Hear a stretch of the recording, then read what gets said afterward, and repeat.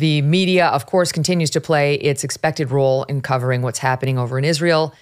Most recently, we've been talking from the beginning of this whole conflict about how Hamas has been using hospitals in Gaza as their terrorist operations bases. And that's certainly the case at Al-Shifa Hospital. And Israel went in to try to take care of that problem and did so, I think, in the most responsible, judicious way you could ever ask someone to go into enemy headquarters, and then documented it all. I mean, it's great that they document everything. I was just thinking, like, what a pain in the ass for Israel because they know everybody's going to make up lies about them, to have to videotape every single thing they do, right? To show you, look at all the machine guns we found underneath the cardiac resuscitation machine, right? Like, look at, and they did. They put it all out.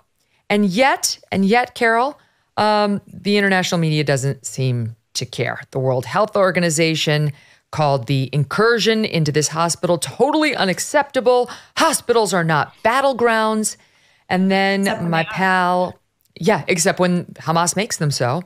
And then my pal, Alan Dershowitz, he pointed out that Human Rights Watch, which is nothing of the kind, it is not what it sounds like, they're outraged. Their headline on this was "Unlawful Israeli Hospital Strikes Worsen Health Crisis."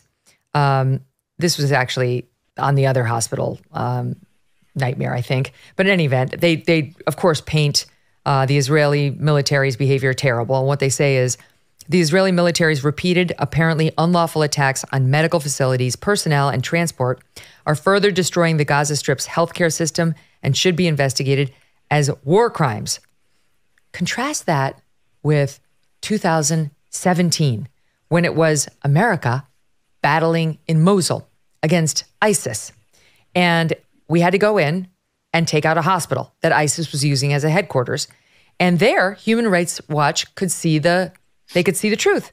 They said Islamic State, also known as ISIS fighters, who had occupied a Mosul hospital for 2 years, put staff and patients at risk of attack. Yes, exactly. But when it's Jews, it's very hard for Human Rights Watch to see the contrast, Karol. They're really struggling to see who's actually the victim and who's the victor.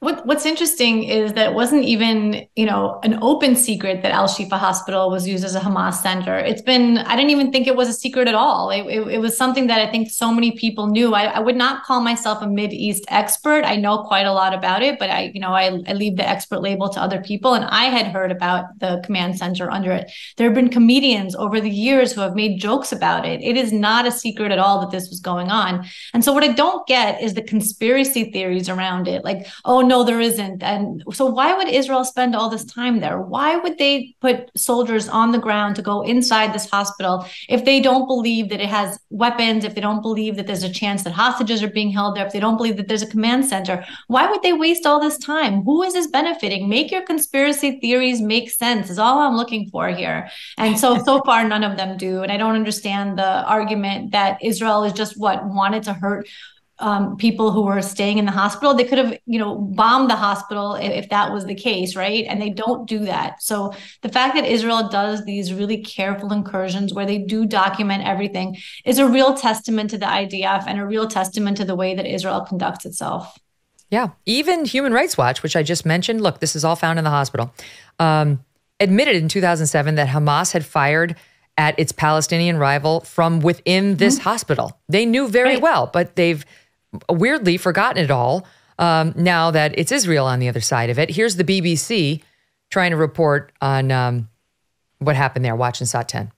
At this moment, we are hearing from Reuters that is reporting that it says its forces are carrying out an operation against Hamas in Gaza's Al-Shifa hospital, and they are targeting people, including medical teams as well as Arab speakers. Once again, we are hearing from Reuters that Israel says that its forces are carrying out an operation against Hamas in that hospital that we had just heard of. They are targeting Arab speakers as well as some of the medical staff there. Unbelievable. And now an apology from the BBC. BBC News, as it covered initial reports that Israeli forces has entered Gaza's main hospital. We said that medical teams and Arab speakers were being targeted. This was incorrect and misquoted a Reuters report. We should have said IDF forces included medical teams and Arabic speakers for this operation. So we apologise for this error, which... Yeah, pretty big one, Bethany. And by the way, they don't make the anchor who said all the false stuff do the apology, which is how it's supposed to be done. It's weird how the errors always go in one direction. There's never, they never, yeah, it's weird how it always happens. But I mean, if Israel is being continually accused of genocide. If they were interested in genociding, they're actually very bad at it. It would have been a lot easier if they had just bombed the hospital. And instead, they went in and they documented everything they saw. And what I'm seeing from pro-Palestine and progressive journalists is like mocking what they're finding, because somehow they didn't find enough guns. They didn't find enough magazines. They didn't find enough RPGs, as if they didn't have 5 weeks warning that their headquarters was about to be invaded by the IDF.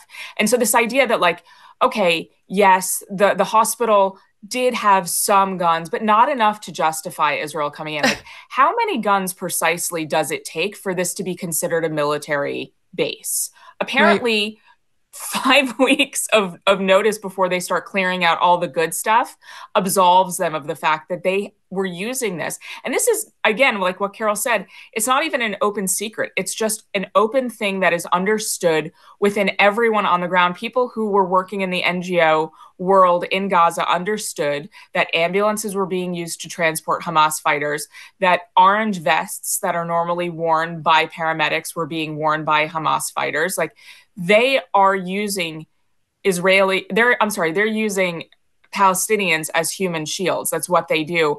And one of my favorite clips recently was Al Jazeera was interviewing people in the hospital. I know what you're going to say. Stand by. I'm going to run it, and then I'll give you the floor. Sod 11. Sod 11. It was not one house that was bombed. An entire compound was erased. Over 15 or 20 houses. Is this a humane act? No, this is a criminal act. As for the resistance, they come and hide among the people. Why are they hiding among the people? They can go to hell and hide there.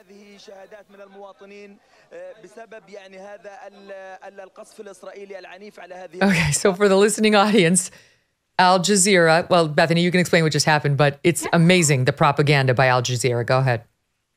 Al Jazeera interviewed that man who was critical of Hamas for hiding among the people. And what did that Al Jazeera reporter did? Yes. What did that Al Jazeera reporter do? He walked away quickly and tried to find another guest, because what he was saying was awfully inconvenient for their narrative.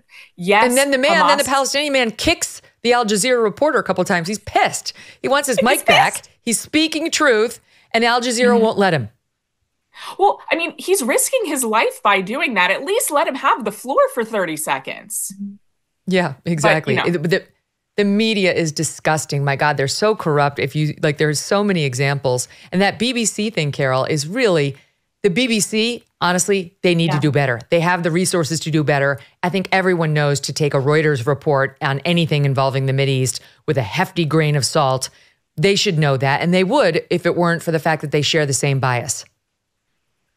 I just don't wait for any of these media outlets to ever be fair to, not just Israel, but to conservatives or anybody who doesn't walk the extremely leftist line. I think we have a real problem with our media. Look what happened, that New York Times and other outlets were using people who were actually embedded with Hamas on October 7th. I think that's just that step too far. And I think that we've gotten to a place where we expect the worst from the media and they deliver. And the BBC is just, another example of that. They've always been anti-Israel. They're pretty anti-America. They're pretty anti-anything that isn't specifically left liberal. And that's just the way it goes. It's a pretty big mistake to say that the IDF is in that hospital targeting Palestinians, targeting Arabic speakers. And then you find out, oh, wait, they just brought people in with them who could translate and help them communicate what they were about to do and move. That's actually what they were doing. But no, they got that a little bit wrong. and then didn't have the balls to put the anchor who made the mistake on camera to apologize for her error, which honestly, these errors get people killed. These are big errors. They need to be far more careful. Well, as autumn settles in, the Christmas decorations have already made their grand entrance. But before allowing the shopping stress to take over, take a moment to think about this. Many families are choosing to embrace experiences and family gifts instead of the frenzy of individual shopping. Now is the perfect time to order the ultimate family gift, a Michael Phelps swim spa by Master Spas. A Michael Phelps swim spa by Master Spas combines the benefits of a hot tub with those of an exercise pool. Michael Phelps swim spas come in a variety of sizes to complement almost any yard, even if it's a small one. Installation can take less than a day, and since it's heated, you can use it year-round in any climate.